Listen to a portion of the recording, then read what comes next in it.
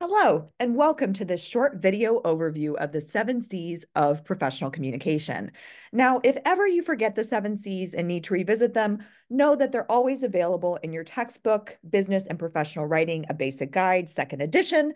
But I would like to provide you with just something additional where we look at the 7 C's step by step and talk about how they connect to our own lived experiences and also introduce you to some resources that are going to help you abide by the 7 C's in your professional communication. So with that said, let's go ahead and get started going through a review of these 7 C's.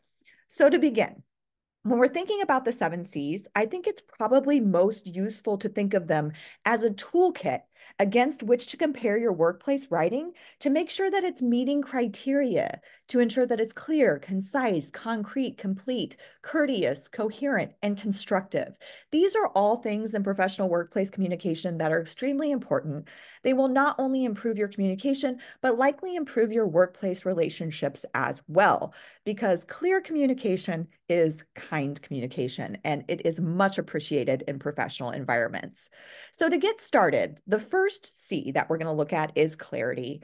And this really speaks to the need to be precise, particularly in professional environments. It's so important to say what you mean and mean what you say. So one example of communication that's not precise and might be considered unclear is your speech shouldn't be too long, right? We've all had this. Like, think about it. If a teacher said this to you, your speech shouldn't be too long.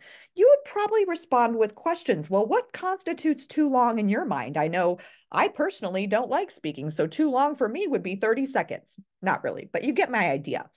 So, to prevent people from having confusion and following up with you with additional questions, it's nice to give them precise communication. So, an example of a correction to this sentence would be your speech should be no longer than 5 minutes.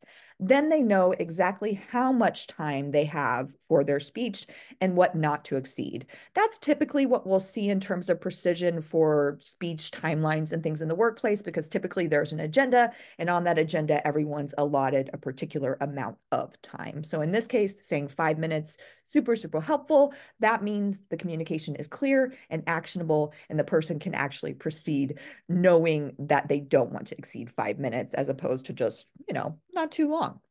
All right, next we have conciseness. So important in your communication to be succinct. People are busy and they need to receive communication in the most efficient way possible. We all receive tons of emails a day, in addition to being inundated with other texts, whether in the news media, social media, what have you. We don't have a lot of time to read. So, by making sure that your wording is concise, you can be courteous to people. And that's another thing about the 7 C's. They overlap. Being concise is also being courteous when we think about it. So here's an example of a wordy sentence that we have. I am writing to inform you that the deadline for the project has been extended. Seldom is it necessary when you're writing to someone to tell them, I am writing to inform you.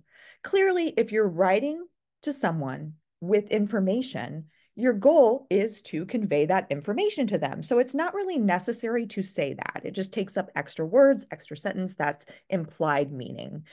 Also, one thing that we find contributes to wordiness quite a bit are prepositional phrases. You can review that in your book on the chapter on grammar and correctness. But for the project is an example of a prepositional phrase that can actually be changed to an adjectival phrase. So you could say the project deadline as opposed to the deadline for the project. And so once we've eliminated this unnecessary wording in the prepositional phrase, we're left with this. The project deadline has been extended. Exactly what we wanted to communicate. Now, one could argue that that needs to be more precise. We need to know how long it's been extended. But in this case, we're focusing on conciseness. We would further work with this sentence to make sure that it is precise and clear. So again, it's going to save time for your audience and more effectively communicate by getting straight to the point. One resource I really recommend if you're wanting to really look at your wordiness and start to think about ways to combat it is this particular wordiness list, which is maintained by Gchem Blank. So I have the website right here. It is a little dated, but it's still a great A to Z resource on common pitfalls that happen when it comes to wordiness, what we're likely to do when we're being wordy in our communication, and how we can overcome it. So If you're saying, all across, you'll just say across instead. So you have A to Z examples to go through. What I'm going to do at this point in the video is I'm going to stop the video. And what's going to happen in your video viewer is this website is going to pull up and you're going to be able to interact with it right here and explore some of these ways to avoid wordiness in your communication. Once you're done exploring the wordiness list, you can click play and resume the video. All right, so hopefully you had a chance to learn something from the wordiness list. It's always a great resource for just making sure that your communication is as concise as it can be. All right, so moving on, concreteness, be specific. A lot of times in the workplace, there's nothing more frustrating than being given vague instructions and not really understanding how to proceed. So one example of how this could happen is your boss might say to you, "We need to improve customer service." Well, how you envision improving customer service might be different from how your boss envisions, improving customer service. So the important thing is to ensure alignment of vision and understanding that of what the shared goal is to say what exactly constitutes improvement in your mind. So here we have the corrected example. We need to respond to customer inquiries within 24 hours. So this is what the boss specifically had in mind for improving customer service, was to increase that turnaround time and get back to people more quickly. And this leaves no question that that is how the boss is measuring improvement in this situation. So again, the expectation is defined and actionable and will prevent people from responding with a lot of questions and getting frustrated because they don't have the clarity that they need to do their jobs well. So again, concreteness is also being courteous. It's also being concise and respectful of people's time and energy to make sure they're pointing their energies in the right direction. All right, so completeness. It's really important to provide full context in emails. I think a lot of times, particularly in professional environments, we see and work with the same people repeatedly, and we always assume we're on the same page in terms of what we remember of our last discussion.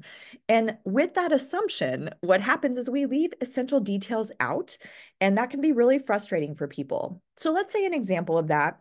I might have had an email the week before or a meeting the week before where we discussed a new policy. Odds are I've had several meetings this week where we've discussed a new policy. So getting an email the next week that says the new policy we discussed last week is now in effect is not extremely helpful to me. I have to go through my mental inventory of what policies did we discuss last week and in which meeting was it discussed.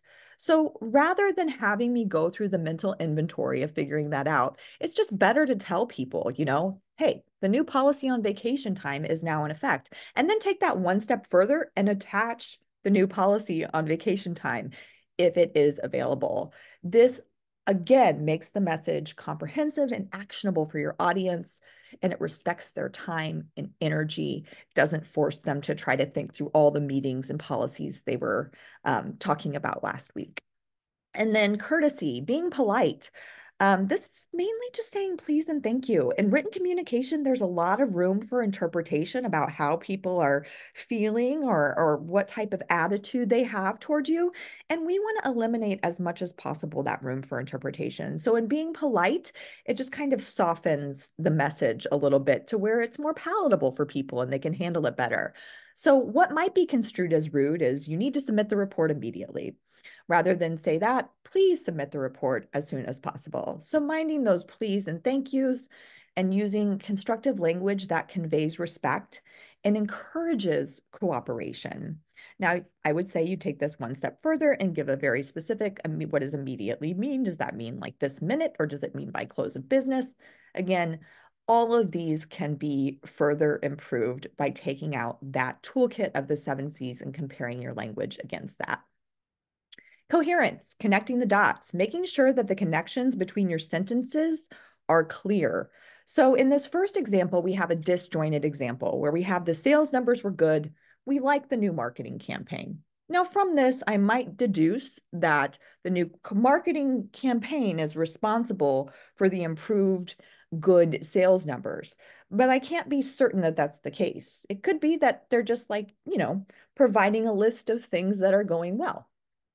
So rather than just provide it kind of as a list of things that are going well, we want to show that these two things are actually connected. And we do that with our language. We could say the sales numbers were good this quarter, which we attribute to the successful marketing campaign. So it shows the relationship between the marketing campaign and the sales number. And we're not left to imagine what that connection might be.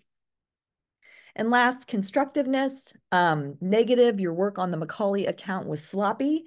First of all, that's just not very helpful. What particularly was sloppy about the work? How can the work be improved? This is just a categorical dismissal of the work, which I don't think too many people would appreciate. So rather than say that, you could correct it and say your work on the Macaulay account could be improved by greater attention to spelling and grammar. Again, that gives people something growth-oriented to work towards. So rather than just focusing on what's wrong, focus on what could be improved to make things better. That is being constructive and positive in your feedback. And so again, just to think about the 7 C's, thinking about clarity, conciseness, concreteness, completeness, courtesy, coherence, and constructiveness. All of these things are going to help your daily communication and elevate your professional interactions. So think about these 7 elements as a toolkit that you can break out and look at compared to your communication and figure out what you can be, what you can do to be a better professional communicator. And really, that's all there is. Now, there is an 8th C, spoiler alert. You'll be learning about that in your textbook as well, and that is correctness. So that's where we'll look at grammar and some of the other things that make language kind of intelligible across the board between people, that the reasons we have grammar are so that there's some kind of standard communication that we can adhere to and make sure messages are clear. So look forward to that. Otherwise, happy communicating. Thank you for your attention.